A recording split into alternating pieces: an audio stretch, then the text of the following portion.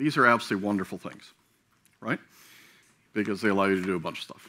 And one of the things they allow you to do is they allow you to record conversations. And so sometimes you can expose corruption, sometimes you can catch a brilliant talk, sometimes you can do X, Y, or Z. But this is an old Boston club, right? And it's been here for a long time.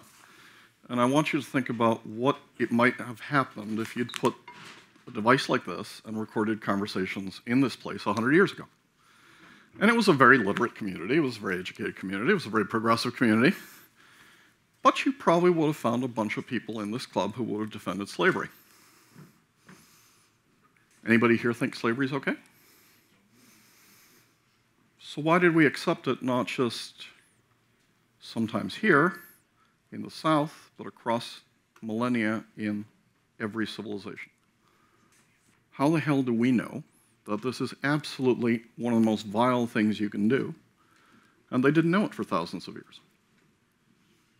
And how did 2/3 of US society, and perhaps even people in this club, had they been recorded in the 50s or 60s, have thought that gay marriage was one of the most horrible things you could do and was against our beliefs, our morality, our religion, and were violently opposed to folks who had other sexual inclinations? And so if you had recorded those conversations on this thing, you might have, had your hair stand on end. How can I be sitting in a bar that people who had these opinions shared? Now I want you to apply that exercise to yourselves. Okay, so now go sit in the bar and think about some of the conversations and what's going to happen, as we just heard, when those are recorded and played forward in 20 years or 50 years. And I just want you to reflect on 4 topics. First topic is money, and we just heard about money. But what's actually happened over the last 3 years is that you've doubled the number of income for the top 10 billionaires, and then you've got 2,750 people who've got more income than anybody on Earth. And we have enough money to feed everybody. We have enough money so it doesn't have to be homeless. We have enough money so people can get health care. And somehow we sit in the bar down here and we have conversations and just accept that. Until about 6 days ago, there probably were not a lot of conversations about nuclear weapons in that bar.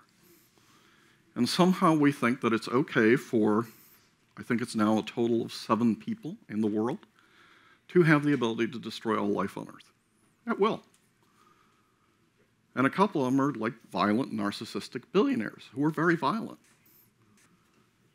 And somehow, we have our drinks, and, it's possible that in 20 years or 50 years, people are going to be sitting in that bar thinking, who were these people that thought it was okay for 7 people to have the power to destroy all life on Earth? And we kind of take that for granted. Then there's the issue of energy. So as we sit and we think about energy, we're going to have alternative energy, which people didn't have, right? And as energy gets faster, better, cheaper, people are not going to have to burn oil or coal or gas, and they are going to judge us for having burned oil, coal, and gas. And they're going to look at us in a pretty extreme way and say, how dare you have done that to the planet? Because they're going to suffer the consequences, but they're going to have an alternative to look back on. And a few of you may have eaten meat in the last week, not all of you. But as you get synthetic meat, as meat becomes faster, better, cheaper, people might begin to ask, why the hell did you have steakhouses and kill 6 billion animals? But they will do so from a position of having an alternative, a faster, better, cheaper, better for you, and better tasting alternative. And then it becomes very easy to judge the past.